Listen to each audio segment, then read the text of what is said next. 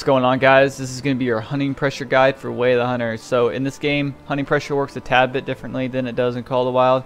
In this game, if you hunt a certain area a ton, the animals are less likely to appear there. This is going to be your need zones, your drinking zones in the mornings and the evenings, your eating zones in the middle between that, and then your resting zones at the middle of the night and the middle of the day.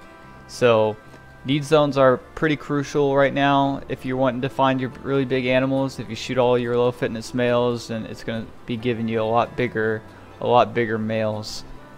So as we kind of sneak up to these moose here, it seems like there's a pretty decent one there. But yeah, guys, if you hunt a certain area a ton, pretty much those animals are going to go find another area and not come back to there. They might come back to there again, but it's going to be a lot more rare.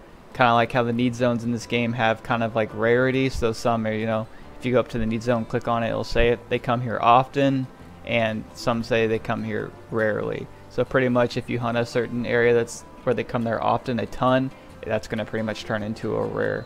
So yeah, guys, this is a really self-explanatory, easy video for you guys. I hope it helps. I'm just trying to get some, oh my gosh, I'm trying to get some videos out for you guys so you guys can, better equip yourselves to go on these hunts. And I'm loving this game, but as you can see, it's we